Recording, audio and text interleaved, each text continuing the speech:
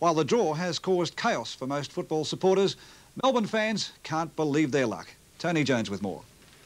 Queuing for tickets has almost become a Monday morning ritual for football fans, and today was no exception as the windows were again thrown open to Collingwood and Eagles members. Other tickets will be available to the public on Wednesday.